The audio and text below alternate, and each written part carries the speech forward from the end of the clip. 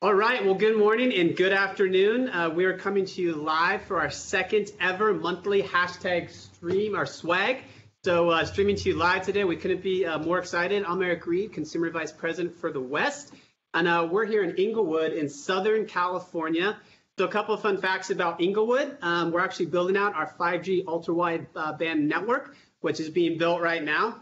And we're directly across from the SoFi Stadium, which is home to the Rams, the Chargers, as well as Super Bowl 56 coming in February. So if you haven't joined one of these live streams, these are all about you. So it's how do we take topics we're curious about in the business and unpack them, elevate them, and really learn more together. Today is all about gaming. And if you've been following, we've been quickly establishing ourselves in this space. So think about our Apple partnership, Google Play, our 5G ultra-wideband network, and the ability to take a gaming experience and bringing it mobile, something that really hasn't been done until now. So we're excited about that. Coming off the announcement last month of E3, where Verizon committed $1 million to increase female representation in gaming and STEM through the Verizon Game Forward Scholarship. So we're excited. So perfect time is now to talk about gaming. Just a reminder, this is an interactive session, so please feel free to go to slido.com. That's slido.com, hashtag Verizon, and we'll take any questions you have here towards the end of the session. So, hey, I'm excited to be joined by some special guests from around the country. So quickly, up first today, we're going to hear from Christopher Brazil. He's a 5G home sales account manager, followed by David Rhodes out of Baltimore, D.C., an area specialist whose passion is gaming, followed by Sebastian Castillo, a Philadelphia solution specialist who enjoys streaming console games. So we're going to learn more about that. And lastly, Mark Chang, who's our Director of Gaming and Partnerships. So say hi and give us a fun fact, Mark. All right. Hey, Eric, thanks for having me. Mark Chang. One fun fact, so I've been a gamer my entire life. I grew up playing fighting games. That was my jam growing up. And so I grew up in Chicago, where I played a ton of Street Fighter and Mortal Kombat. That's actually the birthplace of Mortal Kombat, is in Chicago. And my fun fact is that my martial arts instructors were actually the people who were mo-capped into the game. No way. So Mortal Kombat 1, 2, and 3, they were the guys that I actually trained with in Wushu Kung Fu. Tony Marquez, who played Kung Lao, the guy with the hat, he was in Mortal Kombat 2 and 3, still a really good friend of mine. So that's my fun fact. So that is awesome. Gaming to real life to gaming. That is awesome. So you guys can hear more from Mark. So if you don't know, I lead the vision team for the consumer group when it comes to gaming. So Mark and I kind of stumbled across one another. I didn't even know that we had a director of gaming partnerships, but I will argue that it's probably the best job in the company. So Mark's going to tell us more about it. But Mark has been gracious the last few months to educate me and really help our cause as we bring gaming to our customer and our employees. So with that, what I'd like to do is move to Christopher Brazil, joining us out of Florida. So good afternoon, Christopher. Hello, how are you guys doing, Eric and Mark? We're doing well. I know you told us that you go by Brazil, so I'll try to keep it straight, but we might go back and forth and interchange it. So, hey, so I learned a little bit about you. So let's just start the conversation. Your job is to ensure building managers and stores in the Miami area understand what sets Verizon ultra wideband apart. So I think it'd be great for the team just to start off with, how do you bring up and how do you introduce that conversation? Because in some regards, people might not even know what that technology means. Yeah, you know, what I honestly bring it up with is just discovering pain points. I think that's probably the most important part. I mean, we can discuss all the benefits that 5G has and the speeds and the ping rates, but really it depends on, you know, who your individual is, right? So if I'm talking to a property manager and they're telling me that, you know, they have fiber to the building from one of our competitors, and but they're not getting that speed. So when you hear fiber, you're hearing fast internet. You're hearing that information. You know, it's kind of that symbiotic word, fiber means fast, but sometimes they don't get that. So when I come in and talk about 5G and how we don't have to put fiber to the building and how we don't have to actually plug any holes inside of there, and that it's available to their residents, you know, for them, it's music to their ears. They have the ability to let their residents know that this is available to them. And, you know, as we all know, you know, gaming, platforming, you know, a lot of content and media, the internet is super important now. It's probably the most important thing to any new renter. And same goes for our general managers and other retail that we're talking about. You know, really it's what's their pain point. You know, a lot of people are younger and they want to game where they want to game. They don't want to just do it at home. They want to do it everywhere. And when you have the ability to do it not only at home, but take it with you all under the 5G umbrella. I mean, it's kind of that type of situation. Just a win-win. Yeah, I couldn't agree more. And I think we all learned over this past year that broadband to the home couldn't matter more than ever when you think about doing work from home, school from home, gaming. So I think that the value proposition obviously is interesting there. And just while we're on the topic, just quickly for the stores, right? Because we have our consumer team on. How do you talk to the stores about it to get them to understand the value props so we can talk, in our own terms about the capabilities to our customers? I think one of the biggest standpoints is the speed, right? I mean, a lot of times we're talking, 50, 100 megs per second at our competitors, or even a gig per second, right? But that's network best. When these guys are getting super excited when I'm telling them that it's very possible that we're seeing speeds at a minimum of 300 megs per second. That's our starting point. I've been on the field and I've seen speeds on my phone as fast as 3.5 gigs per second with a 12 second ping rate, or 12 millisecond ping rate. I apologize. And when I'm having those conversations with the GM and a lot of the people in the area, they're just super excited that they can bring that to their customers. Yeah, that's awesome. And I think it's about connecting that speed to applications and how do we use it. And so I guess on the heels of that, so obviously you're a gamer. So when you think about 5G ultra wideband, what do you think, really, when you think about the capabilities, how does that elevate, the gaming experience? Much like Mark, I mean, I think my first introduction was into, fighting games. Street Fighter 2 is probably my favorite game. But as everything progressed, starting to play games like Halo and some of these like Unreal Tournament and first-person shooters, what you start noticing is ping rates are incredibly important. And that's probably one of the things that I would tell you that I would highlight is how quick our ping rate is, where when you're going and you're respawning into a game, you're not having to worry about that lag. So you can actually start getting into the game and not worry about getting basically getting killed immediately after getting into the game. So that's something that I absolutely love. And I'm sure all gamers have had that frustration of that low ping rate and those low lag. Yeah, that makes sense. So maybe you can help here. So not everyone watching are gamers. So ping rate, and what's that mean? So ping rate is essentially your back and forth latency. Okay. Right? Chris is talking about a 12 ping. So 12 ping is amazing, right? If you can get 12 ping when you're playing Halo or any of those games, that's amazing. If you get a single digits, you're essentially almost like on a LAN, right? That's like professional play.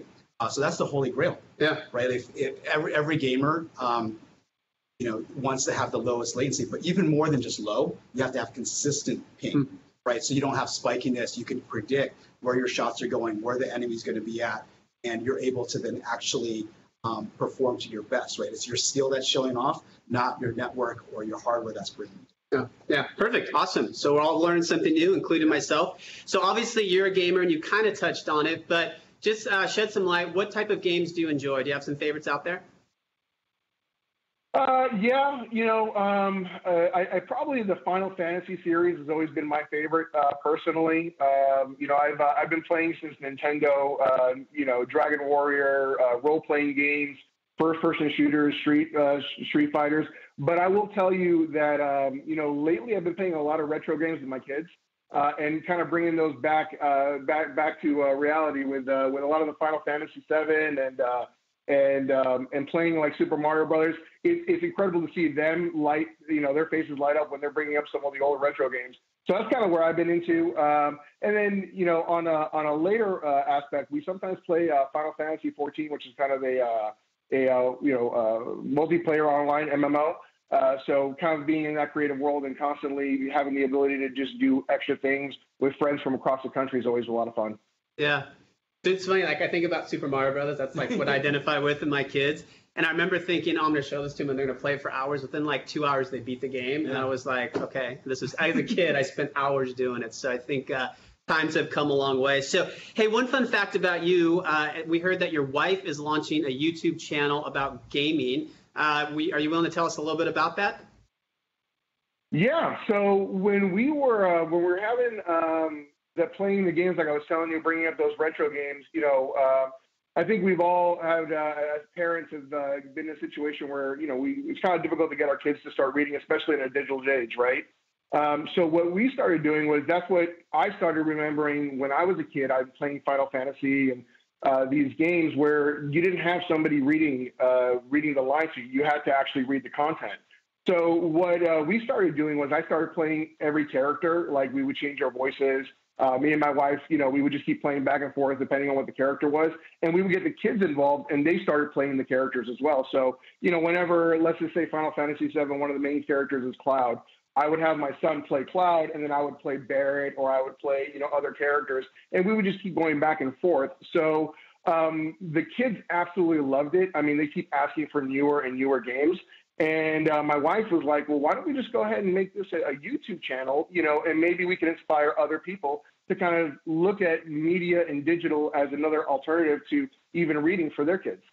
Yeah, that's awesome. That is awesome. That's really cool. Yeah, and this is the stuff when you think about gaming, you think about technology. Who would have thought 2-3 years ago this is what we would be, bringing in creativity that people would be engaging in. So that's awesome. Okay, so hey, last question for you, and I think it's kind of fun to talk and have this conversation because clearly, based on your role with the business, you love technology, you love to game. So when you think about the future of gaming over 5G, I'm just curious on a personal note, like what excites you? What gets you excited about the technology? I think the idea of being able to stream really whatever you want on whatever platform. If you're a gamer, if you're a PC gamer, one of the difficult things that are going on right now is I can't get a graphics card. I just finished building a PC a couple years ago, and I played the hand-me-down game where I build a PC for myself, and then I kind of hand it down the road for everyone to play. And right now I'm looking to try to get a 3080, which is a graphics card for a PC. Just can't get them, right? Where if we were in that, technologies like Stadia, Google Stadia, and things like that, where it doesn't matter what your PC is.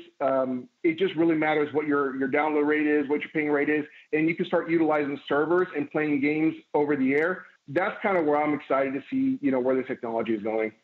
Yeah, it's funny. So a big piece of as I've learned about gaming is talking to my kids and their friends, and this whole graphic card conversation has been, going on for the last 6 months. Where same thing, he can't get this graphics card. He just built his PC, so I might have him call you, and maybe you can help us out because I've searched high and low, and I'm still scratching my head. So, hey, listen, thank you, Christopher. I appreciate your time. Thank you for everything you're doing to evangelize 5G there in Miami. And we'll be back probably soon with some questions. So, hey, just a reminder that this is interactive. So, again, Slido.com, #Verizon. If you have any questions, we'd love to hear. And then we'll get to them towards the end of the segment. So, it looks like, David, I see you on. Good afternoon. Good afternoon, Eric. How are you doing? I'm doing well. Thanks for joining us. Glad that you could be here and be part of the conversation. And so, as we talked earlier, and I was doing a little bit of educating myself, what I've learned about you is that you enjoy leveraging 5G ultra wideband to stream PC games. Is that correct? Yep. Actually, one thing Chris previously mentioned is Google Stadia. Okay. I use a service called GeForce Now and actually stream the games in high definition on my phone. So it's pretty demanding. Yeah, that's awesome. Okay, so hey, do me a favor because our entire audience, again, we're all learning about gaming. So just give me a quick soundbite on what is PC gaming and how does that differ, and what does that mean to stream? So with PC gaming, you have higher frame rates, you have higher resolutions. Your graphics card can it's just a workhorse to be able to give you the best graphics, the best experience while you're gaming. And when you're streaming that over the internet, you're not only streaming just like a high definition movie, but you're also interacting with that. So you're actually streaming the game from a remote server. Yeah, so obviously it changes the experience. And so I guess the question is, would you have been able to, would you ever try this over 4G? I mean, I've done it on 4G, but it doesn't really work as good as you like because of the ping and the latency and the speed. But I was actually able to use it over the 5G ultra wideband, and it's a night and day difference. Yeah. So what I love about this conversation is exactly what you and I talked about at the beginning, which when you educated me, which is when it comes to the gaming community, it's all about prove it and show me. Exactly. Don't talk about it. And so the reason I love this conversation is that it's exactly what you're telling me. You're like, yeah, I tried it, I did it, but when I do it on 5G ultra wideband, it works. And I think that's the proof point that people need to hear. I think one of the things too about the streaming is that if you're playing a game where it's a solo, and you're just interacting with the environment, that's one thing. But if you're playing against other players and that latency becomes even more important. Like that is, that's the close to single digit latency that or ping that Chris was talking about. And I think David knows exactly what I'm talking about. Once you're playing against somebody else, that becomes extremely crucial. And that is the game changing. All puns intended. That's the game changer. Yeah, that's what we've been talking about. Yeah. That's what we've been talking about this whole time. Yeah, it makes a difference between winning and losing a match. I mean, 100%. Yeah. No, perfect. Okay. So the other thing I'm thinking about, so obviously you're a gamer, everyone part of this obviously conversation is, so as you think about customers, you're in the store, you obviously have an opportunity to come across other customers who enjoy gaming. How do you bring that into the conversation and how do you position the capabilities? Well, I mean, the first thing is you ask a customer, how do they use their phone? And some people are like, hey, I like play games on my phone. And then we start talking about, what kind of games they like. Do they have any systems at home? And basically just get into that conversation, and it can lead into a whole bunch of different things. Yeah. So if you think about, again, everyone watching from the consumer group, many of us are not gamers. So what advice would you give me and give others as we're trying to learn about gaming, and how might we talk to customers? Well, for instance, our Get More Unlimited plan has Apple Arcade built in. And I recently learned that Apple Arcade is just like the system, the streaming service I use. It actually streams the mobile games over the internet. And so just the 5G in general is going to make a big difference there. And it's also in high def. So, yeah. You can also choose Google for you Android users. There you go. You get the Google. Yep. Make sure we're balancing that out. Yeah, no, but this is the education and the proof points that we need, because, I guarantee everyone watching probably had an aha moment as you shared that. And so I appreciate it. So, hey, I'm going to switch gears entirely. I know we're talking about gaming, but what I learned about you as well is that you're a big fan of VZ Protect. Is that true? Yeah, and Verizon Protect Home as well. But actually, one of the conversations that you talking about, people gaming at home, one of the systems and one of the tech in their house that gets the most wear and tear and can fail more frequently is your video game systems. Your PlayStation, your Xbox. You get a red ring of death, and with Verizon Protect Home, you don't have to worry about that. We'll get a 5-day turnaround time, and you get it replaced instead of having to go out there and have to deal with scalpers, because those are also in short supply, just like graphics cards are right now. So I take it. Have you had the chance to file a claim of your own? I actually just got an Xbox One X replaced last month. So yeah, and it was very nice, because I did not want to go out and buy one. So yeah, I know. The biggest advocates are folks that use it. I was in a store in the Bay Area not too long ago, and it's in a similar situation on Xbox, but a flat screen. It dropped, it cracked within 3 days. They had a brand new flat screen. I think the TV was 3 or 4 years old. So perfect. Hey, so we'll come back to you here in a moment. Thank you for the conversation. Again, if you have any questions for the group, slido.com, #Verizon. We'd love to hear what's on your mind. And so next, we will turn the conversation over to Sebastian. Good afternoon, Sebastian. How are you? I'm doing great. Thanks for having me, guys. You got it. Thanks for joining the conversation. So let's talk a little bit about you. I know you're an enthusiast. When most people talk about mobile gaming, they're thinking about maybe using their phone, playing with apps, and that's a form of it, and that's fine. But you take it to a whole new level with streaming your games. So again, for the audience, can you tell us really what that means and why it's a big deal for you? Right. Yeah. So it was kind of briefly touched on before, but basically game streaming is really becoming more viable, especially with the 5G technology out there. The basic kind of like concept behind it is you have like a library of AAA like console quality games that are on the cloud, and you can access those games from any mobile device, pretty much, Android, iOS, tablets, and you can basically even like Bluetooth the controller to those devices, and you can play them over a mobile network. Yeah. So you really see, tell us a little bit, when you think about 5G ultra wideband, what's the experience there and how does that change it? Right. So 5G is literally like, it's almost as if it was made for this moment. These streaming services perform the best over 5G. With the like ultra low latency, ping as we were talking about before, that's super important when you're playing pretty much any type of video game. You move your character on the screen, you want them to move at the same time that you actually do it in real time. And that's possible with 5G. Having super fast download speeds contributes to that as well. So even more recently, you're able to even stream these games in up to 4K resolution, 120 frames per second, which is like absolutely insane. To have that kind of quality, you typically need like a $5,000 gaming PC, or even like one of the new next-gen consoles, which are, as we were kind of talking about, the graphics cards in super high demand and not really available anywhere. So it just makes everything super accessible for pretty much anyone that has access to a 5G device. Yeah, I love what you said. It was built for this moment. I think we have our new tagline. No, it's definitely. Yeah, it's almost like is 5G built for games? Yeah, something like that. I've heard that line before. I've heard that. Yeah. No, but what's cool about this conversation, we're obviously in a store right now, and we think about when we first introduced 5G, what everyone's been waiting for is show me the experience, show me the technology. And so when we think about gaming, we think about 5G ultra wideband, we think ultimately with MEC about bringing all that computation to the edge, physical edge of the network, and how that completely changes what you're able to do. This is what we're trying to get, people excited about. And I guess just from your point of view, I asked this to the other guests as well. When you think about just, again, folks that may not be familiar with the gaming space but are talking to customers, what words of advice would you have just to speak to our capabilities to connect the dots?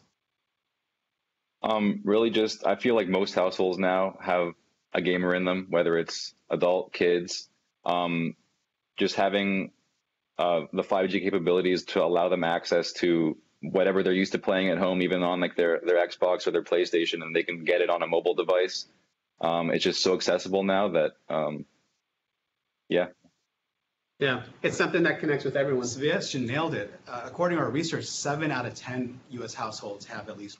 You nailed it, man. We have 3 in like 3 or 4 different consoles and a PC. So I don't know how any of them work, but I mean, they're there. So we can validate the proof point. So awesome. Okay. Hey, and this isn't a loaded question. I just love to hear your point of view. So with the introduction, at least in our stores, of Apple Arcade, Google Play Pass, Pokemon, have you seen that help drive traffic, or are customers inquiring about that?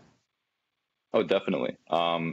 Yeah, when you can speak to already all the other streaming services that are included with our plans, and then you also get gaming services included with that on top of it, it's kind of like the icing on the cake when you're kind of going over the features that are included with our plans. And then also kind of with all the Pokemon Go events that we've had kind of going over the past couple months, traffic has also been really super increased because of that as well. Yeah. So I did hear, and I'll put you on the spot here for a moment, that over the Memorial Day weekend, you had someone come in to switch to be part of the Pokemon event. Is that true? Yes, that is correct. I had a customer come in. Basically, he heard about the event that Verizon was doing. He wanted access to the timed like Pokemon and items that he could receive from it. And he literally ported his number from a different carrier. Took advantage of the free iPhone 12 mini promotion that we had going on. So we got a 5G ultra wideband compatible device plan, and he literally switched for that event. I think it really kind of speaks to how passionate the gaming community is in general, that we're willing to do that kind of stuff just for a little event like that. Yeah, I think you nailed it. I think that's what we're uncovering is how passionate the community is. I know you and I are going to talk in a moment about Pokemon and really what the strategy. I think people know about it, but they're not sure how the strategy ties back. So we're gonna address that. So hey, Sebastian, thank you. I appreciate it. Thank you for everything you're doing. We'll probably come back to you in a moment for some questions. But now we finally get to turn the conversation to you. Right. So let's jump right in. So first of all, just for the group, I don't like I said, when you and I first met, I had no idea the job even existed. So awesome, it exists. Tell us a bit about what you do.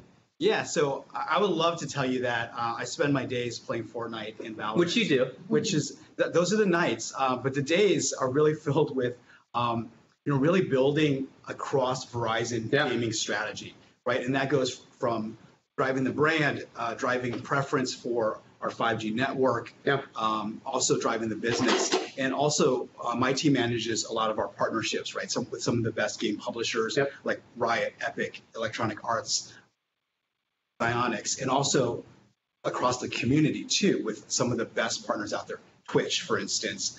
Team Liquid, I'm supporting their jersey today. Team Dignitas. With no name on the back, by the way. Yeah, without my gamer tag on the back. And what's your gamer tag? It's blue. Blue. With a lot of O's. Okay.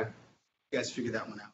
And then also Dr. Lupo, who I've worked with for a number of years because he's actually one of the most technical gamer streamers on Twitch. Like he used to be an IT director, and he knows more than a lot of engineers. So we're like, and he's a Verizon customer, right? So those are the things that I get super excited about working with partnerships, driving the strategy, and then playing Valorant. Yeah.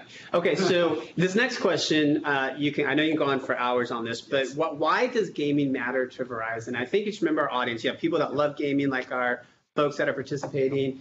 I think you've got a lot of folks out there being like, how does this fit tick and tie? Like, just tell us, why does it matter? Why is it such a big deal? So I think there's really three big components. Yeah. The first one, let's just look at the numbers, right? The numbers speak volumes.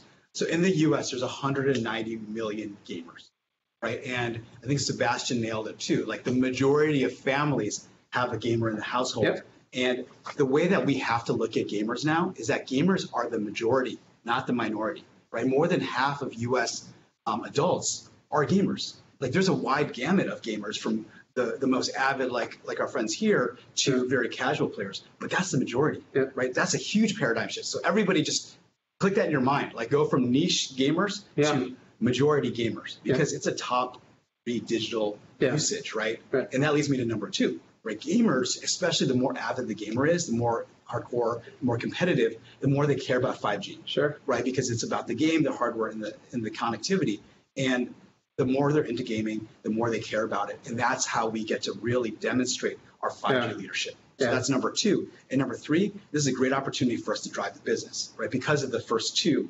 Plus, it gives us an opportunity to sell up to premium 5G mobile. Like Sebastian gave an amazing example, right? Expanding home internet, right? As we're expanding our footprint, that's huge example. And then also extending the business to hardware, services, consoles, accessories, and things like that, and actually driving the business and growing the business through gaming.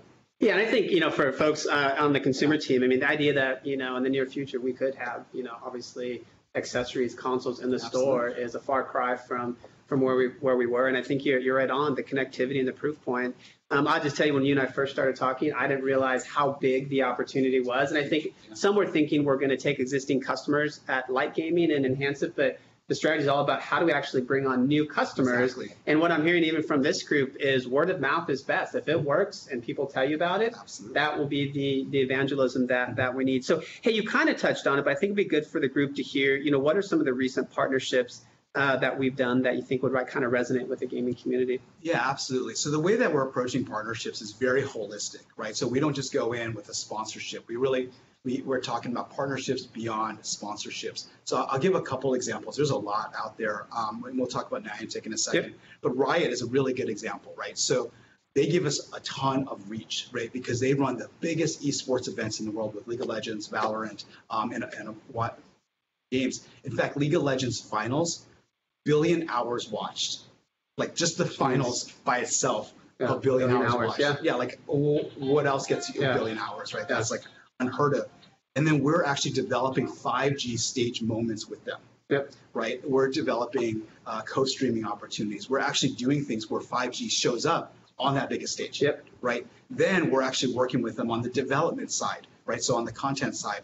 And then we're also working with them on responsible business, right, through the Game Changers, where we're elevating women in esports. So it's a really holistic opportunity. Plus, we also have, opportunities for business back. So if we look at these partnerships, they get us out there. They give us that credibility. It's a load of fun to work with them, but at the same time, they're driving the business for us, right? Then we also have folks like Team Liquid, where that's how we help win the community, right? So they're one of the most winning teams out there. They have, great technology partnerships that, we have really good synergy, and huge dedication to D&I with folks like Aerial Powers, who is a WNBA, world champion, and advocate for